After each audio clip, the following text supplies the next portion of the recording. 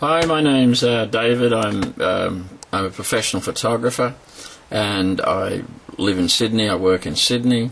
I have Windows 7 on my computer, and I run Vegas 9.0 Platinum, and I make movies generally that are about an hour to 1.5 hour long. And I understand the frustration I see on the internet where people are writing in and blogging saying that their Sony Vegas is so incredibly slow at rendering and also it crashes.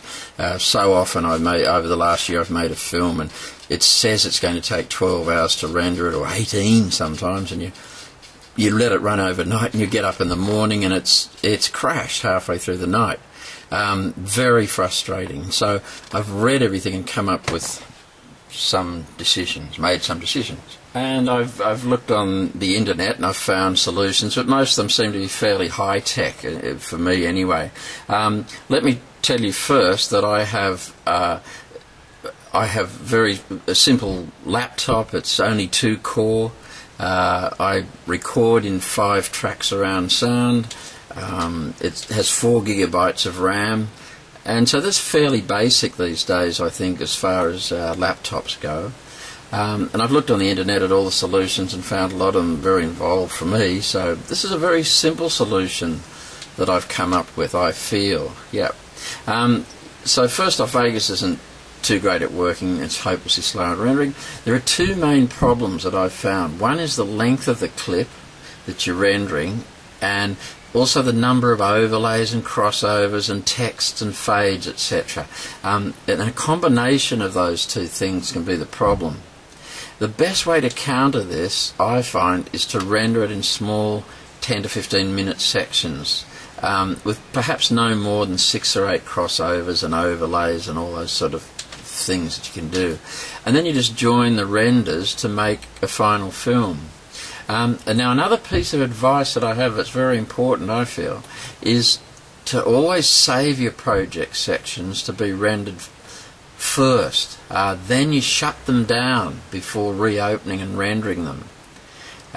For some reason Vegas is very shy and likes to sort of settle itself off screen out of sight, in a folder or something like that. Should do that before you start to render. So you shut it down, open it up. And so what I do is I make several sections, like part 1, part 2, part 3, and they're probably only 10 minutes long each one, 10-15 minutes at the most.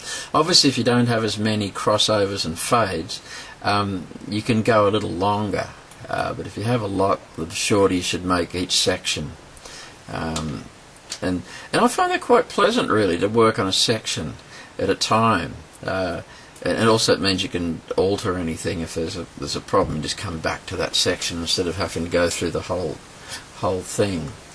Now there are several other important things, or one other important thing in particular, and that is that both Vegas and your computer, remembering that mine's a fairly simple setup, don't mind if you've got several renders running at the same time.